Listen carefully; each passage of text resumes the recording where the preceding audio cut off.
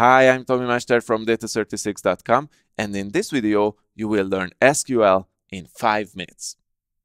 Select everything from table name. This is our base query. It means that we select every column from a given SQL data table.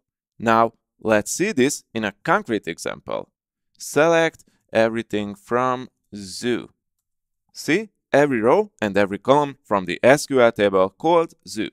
Let's extend this base query and select specific columns instead of all columns. Select animal, water need from zoo, and it returns only the animal and water need columns.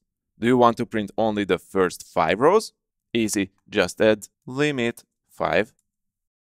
Do you want to filter for specific rows? Let's say only for rows that contain lions. That's easy as well, where animal is lion. Do you need more filters? Not a problem either, where animal is lion and water need is greater than 490. Perfect. Now, in SQL, syntax is important. For instance, you have to use semicolons at the end of each query, and you have to watch out for keyword order too. When it comes to formatting, I recommend using SQL keywords with capital letters. You can also break your queries into more lines for transparency. Adding comments is useful too. Just type 2 dashes. After the double dash, nothing in that line will be executed. Now, let's talk about functions. You can count lines. You can calculate averages, minimum and maximum values, of course, sums. But you can also do this broken down into segments. For instance, let's break sum water need down by animal. For that, you will need group by animal and group by animal. Excellent.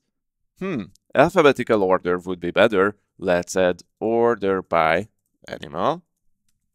Prefer backwards, add descending.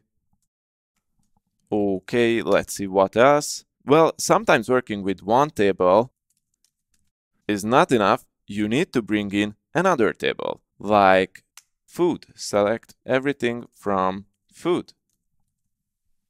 You can combine 2 tables if they have common values. For that, you need to use join.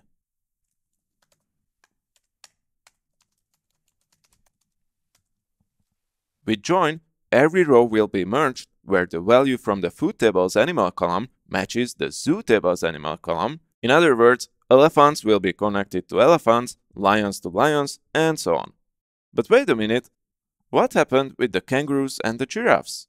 In real-life data science projects, quite often one or more of the values is presented only in one of the 2 tables you want to join, and by default, these values won't show up in the joined results table.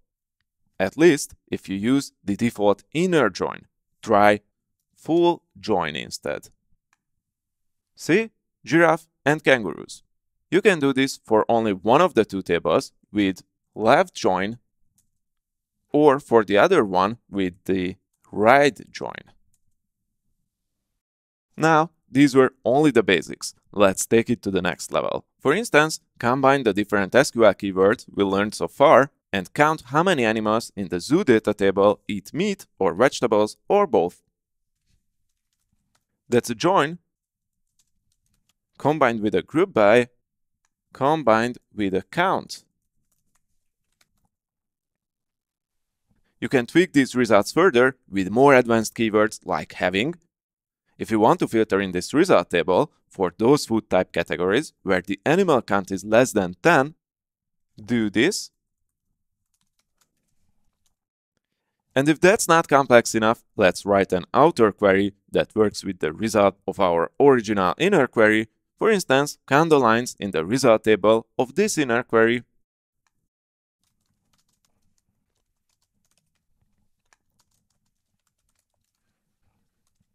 And of course, you can use just as many subqueries as you want.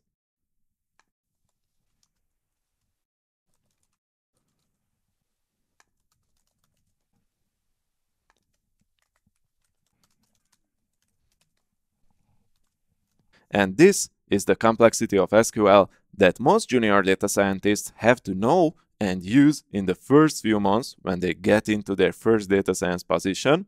Now you learned it in as quick as 5 minutes. Or did you? Well, I hope that now you see that SQL cannot be learned in 5 minutes. And whatever those scammy Facebook and Instagram ads say, data science can be learned in a few days or in a few weeks. If you really want to become a data scientist, you have to work hard, you have to learn a lot, and it will take time and effort, of course. But don't let that discourage you, because that's an opportunity. Others will look for shortcuts and 4 minutes tutorials, but you, in the meantime, can build a solid knowledge base. And yes, it might take 6 months or 9 months or a year, but for now, it's enough if you take the first step. SQL cannot be learned in 5 minutes, but the most important parts of it can be learned in 1 or 2 weeks. I made that easy for you.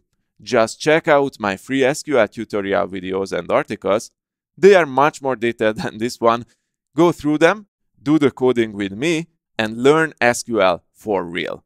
Again, it will definitely be more than 5 minutes, but it will still be one of the best time investments of your life and a great first step towards your data science career.